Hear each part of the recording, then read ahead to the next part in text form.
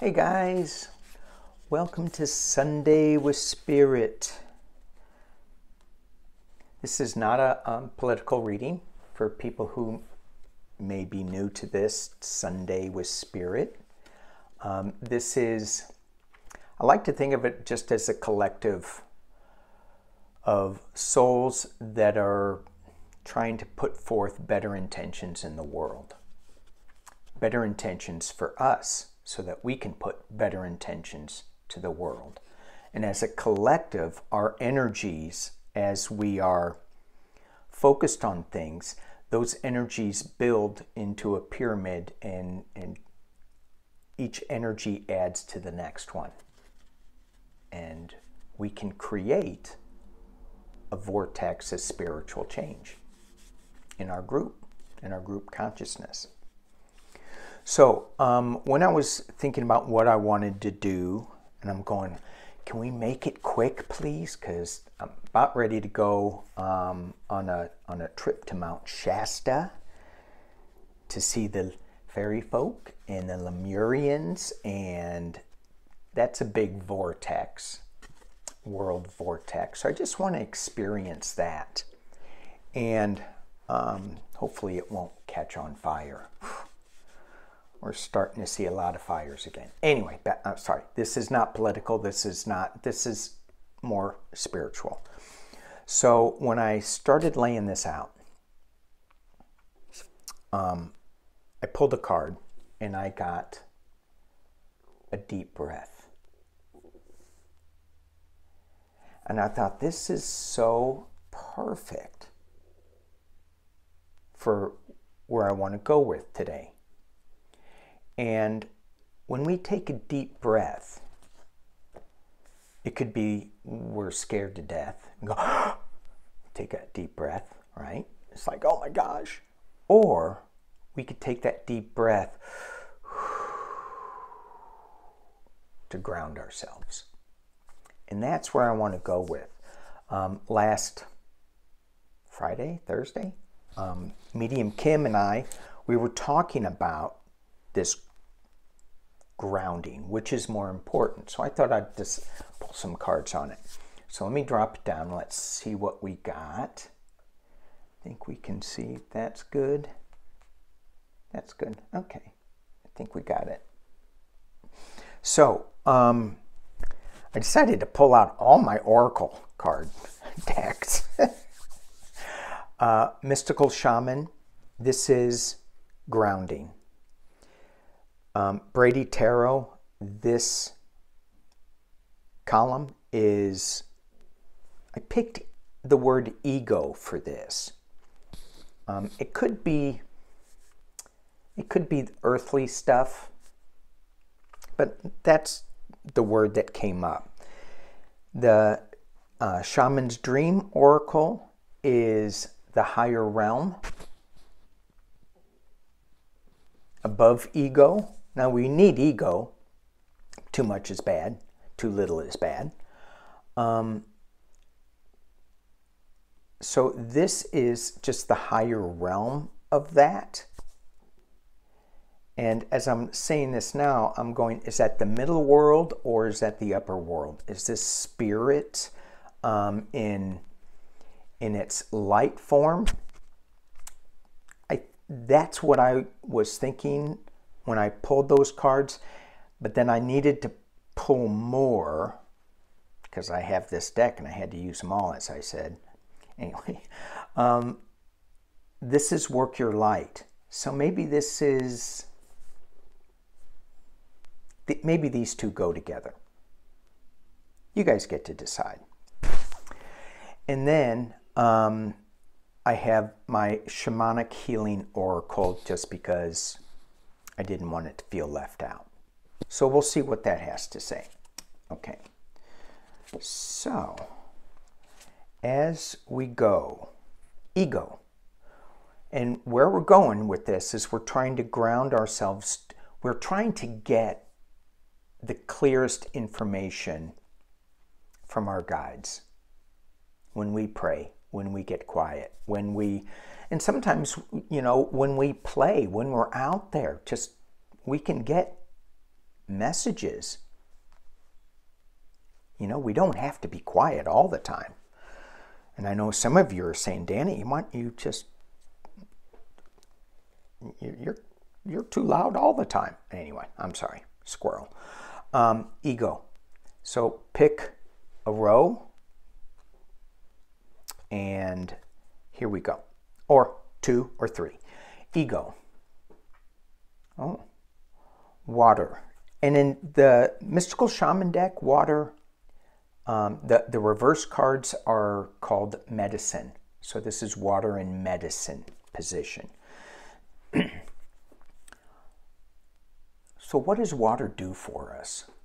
Water is, it's our life force. We are made up of water.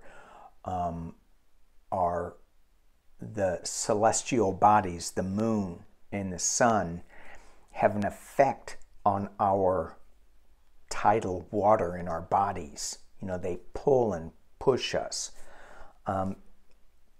Water cleanses us. Being in medicine position, it's what I'm hearing is that we may have things that are clinging to us that need to be cleaned, washed away. What are we hanging on to that isn't helping us stay grounded? Maybe we're not drinking enough water. I mean, certainly, you know, with this card in medicine position, you just think of the droughts that are going on and our mismanagement of water. But spiritually, grounding, what I focus on is what do we need to let go of with that. The ego column, it's all about the Empress. This is the Brady Tarot. And look how lush. I mean, the Brady Tarot it's a very beautifully raw deck. The artwork is stunning, but it can be brutal. It doesn't pull any punches. This card is one of the most beautiful cards in the deck. You have I don't know what this animal is. The coloring throws me a little bit. But you have the mother protecting her cubs. You have 2 hares back here. They can almost be the 2 of Cups or the lovers if you just looked at that yourself. You have the tree line with a deer back there. And then you have the water, the stream flowing into the forest. I'm looking up what it's a red wolf. That's what that is. A red wolf. It almost looks like that red wolf has eagle feathers on it. But I digress. So what are we being protective of in this Empress, this lushness, this what we have, what we're hanging on to? What is our ego not letting us let go of?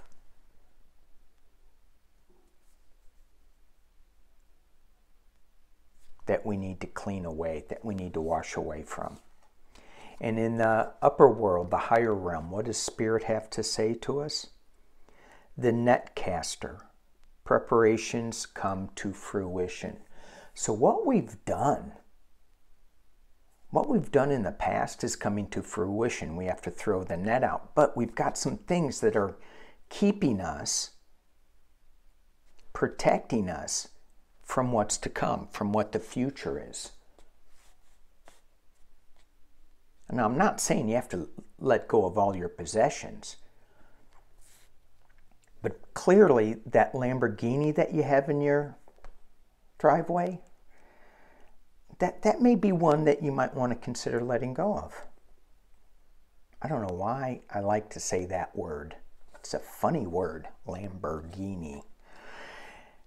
All right, the next one, priestess. How are you being called to step up and lead?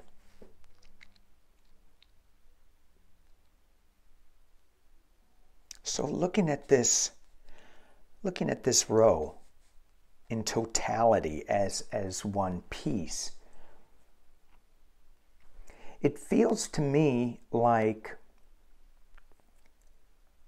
we're hanging on to too much stuff that needs to be cleaned. All our preparations are made, right? She's not throwing anything yet, but all our preparations are made. We just have to throw the net, but we got to clean up some of the stuff that's still stuck to us that we're hanging on to. And the question is, what do we want? So when we're grounding, are we what I just heard in my head was sometimes we want results so much, and maybe we just need to just be without the results. Put your results out there and then let them go. That's kind of what I'm hearing. What do I want? I want to get rid of the Lamborghini. Okay, well, just let it go. And then it's gone. Yeah. Retreat. And that is my shamanic healing oracle. It's retreat.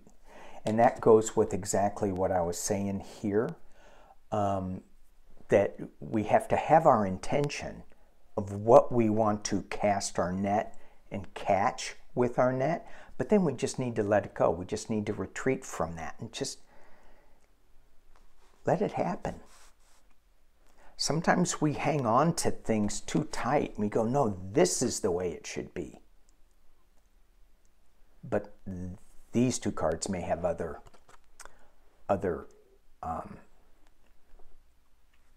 ideas of what we should get. All right, so we are in row 2, grounding. Luminous warrior, wow. Different from this card, right? This card, what do we have attached to us? This card is how powerful we are, how enlightened we are with our grounding. And it goes back to where I am in my week, in my journey this day, and it changes all the time. But I'm focused more on the grounding, and the grounding allows me to really feel like you can't push me around, you can't push me over. My feet are so solid on the ground, in the ground, deep in the ground. It's like a huge tree. And I don't mean by like you can't push me around. That's kind of a little too, I think, egoic. It's going to be interesting to see what that card is.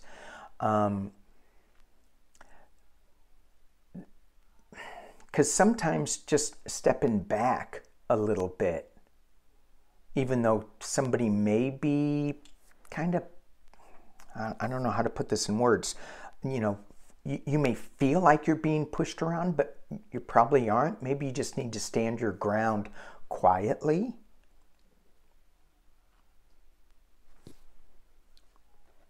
The luminous warrior.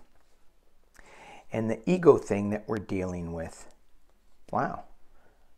Victory.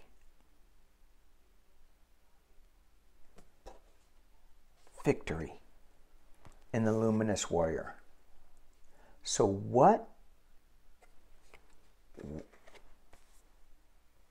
is victory to this luminous warrior?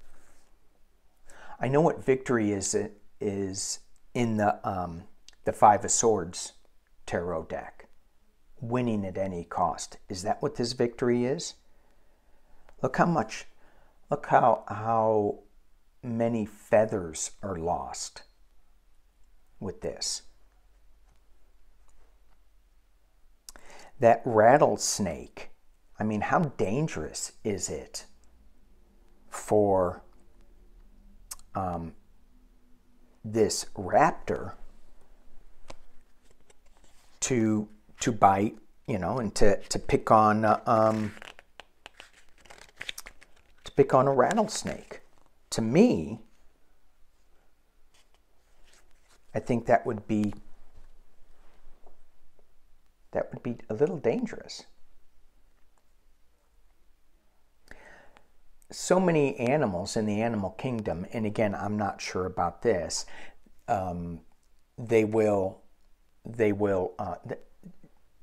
they have anti-venom built into their system. I'm not sure that one does. Certainly if it bites them, I bet you they get sick. I bet. So victory at any cost, ego, victory. I'm going to win. I'm going to win. I'm going to win. Is that keeping us from being the luminous warrior that we should be? And in the Spirit, what does Spirit want us to say? Repairing the veil. Forgiveness.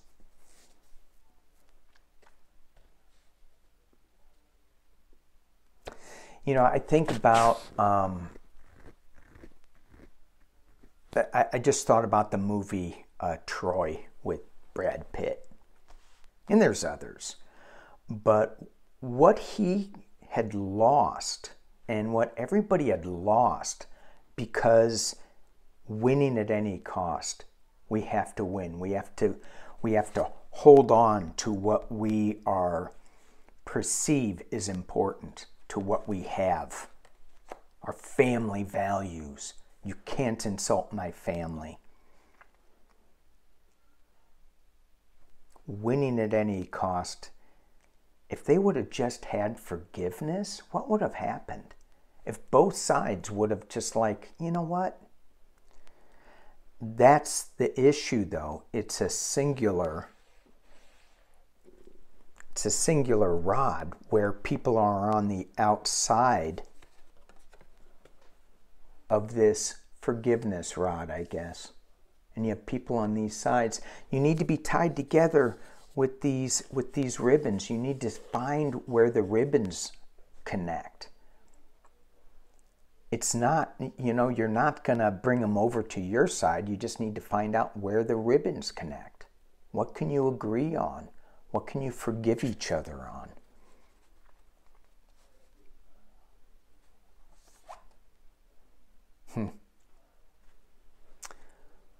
Certainly going to family issues here for me, maybe not for you. And this next card is Break the Chain. Ancestral patterns, healing, rewriting the future.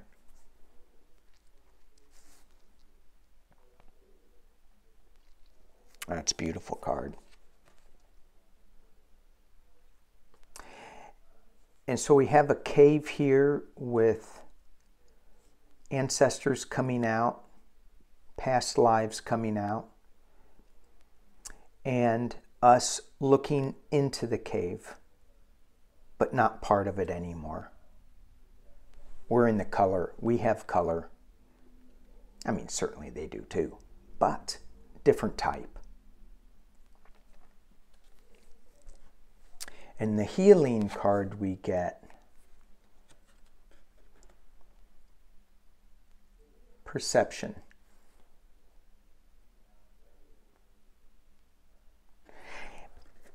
And it pulls me to these two cards here. What do we perceive as victory? What do we perceive as forgiveness? I think both of those both of those perceptions, we need to break that chain of those perceptions that we may have that are keeping us from being the luminous warrior. Clearly in this row for me, this luminous warrior, this grounding is where we want to be, so that we can break the chain of all of this. All right, the last row.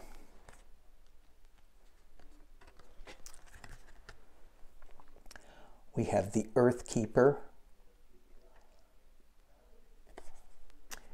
and it's in medicine position.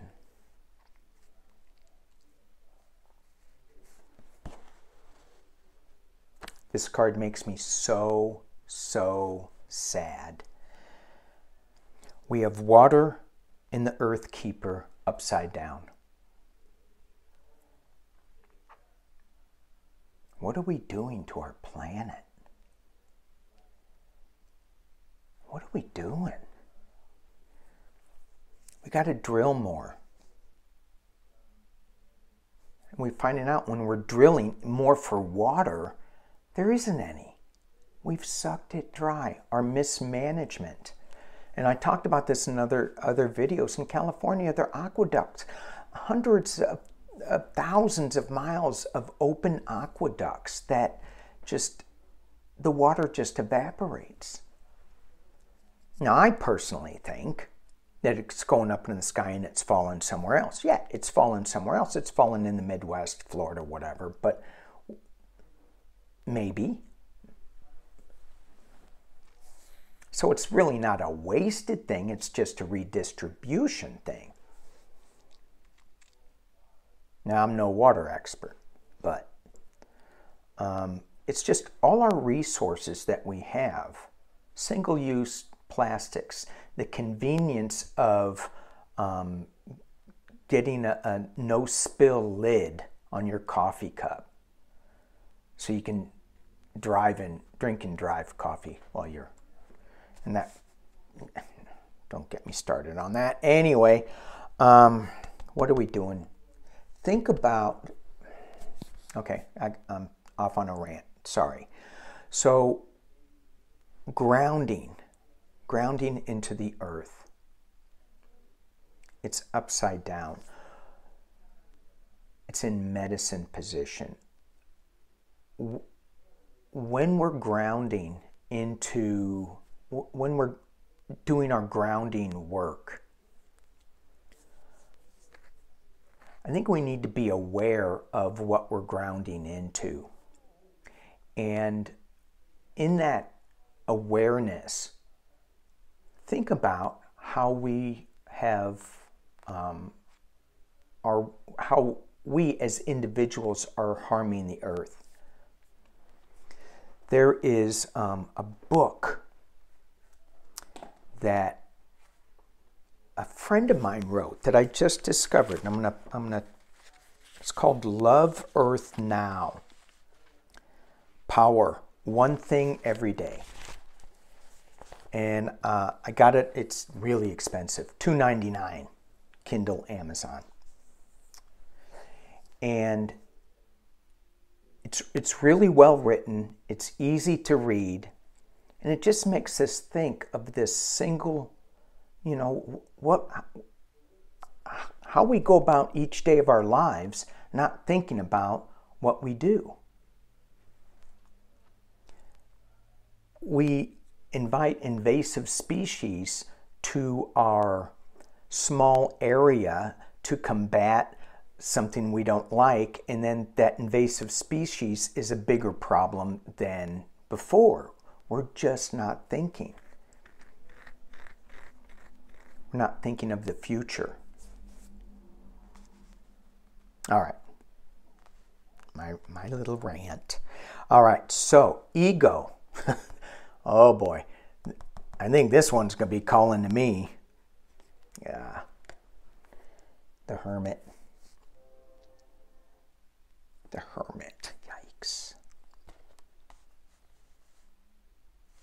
ego, the hermit.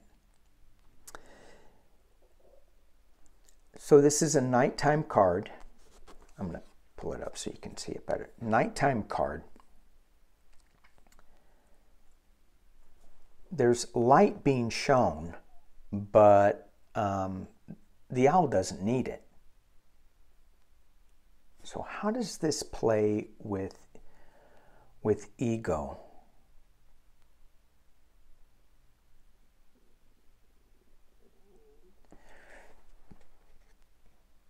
I'm hearing that we're just hiding away. We're just staying in the dark a little bit. We're not willing, we see the problems, but we're not willing to be the luminous warrior and step out of this. Step out of this darkness. We're just hiding away. It's like taking the first breath, right? And it's like, oh my God. All right. Wow.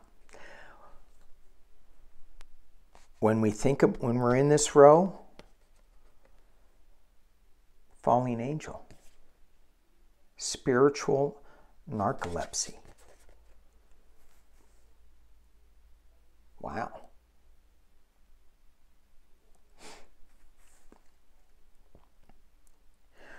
Okay then.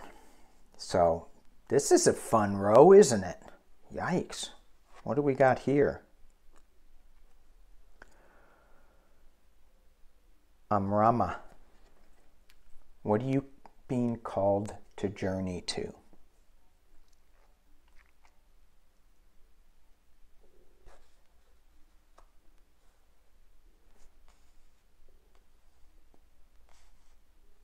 You know, as a collective, as we think of things that we want to change,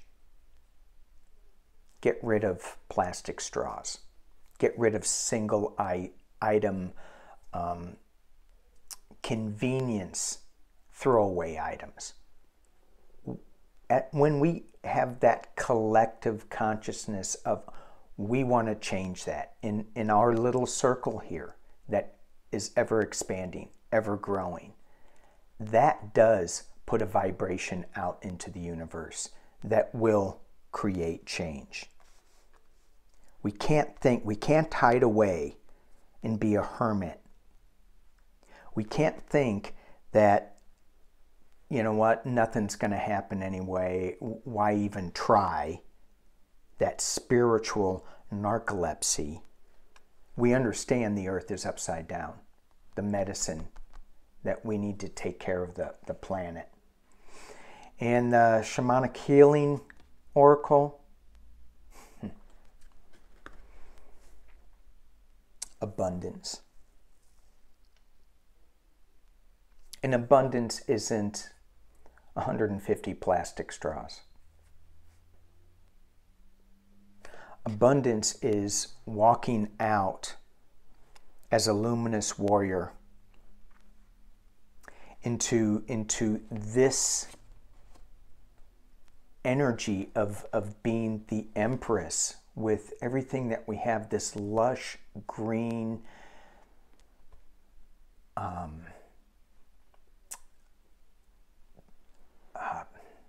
what am I saying? Lush green, it's abundance. It's you have everything.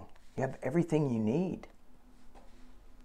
You don't need more stuff that is not in alignment with what you are as an earth keeper.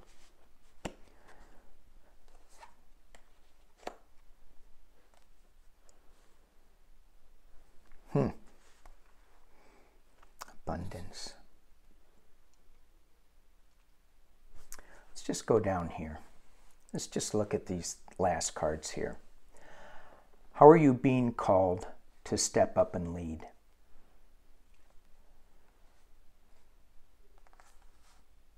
How are you breaking the chain of ancestral patterns?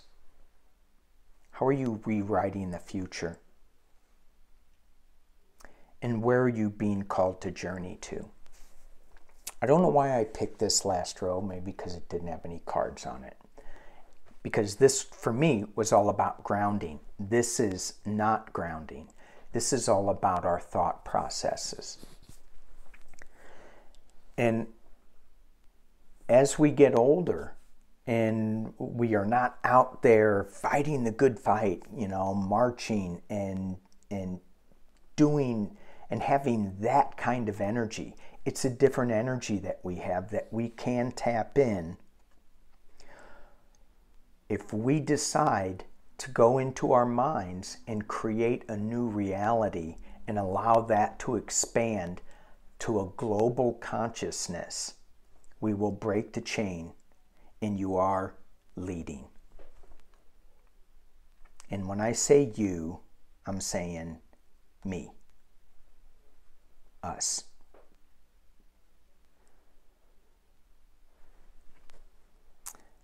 Thank you guys for watching, for hanging with me.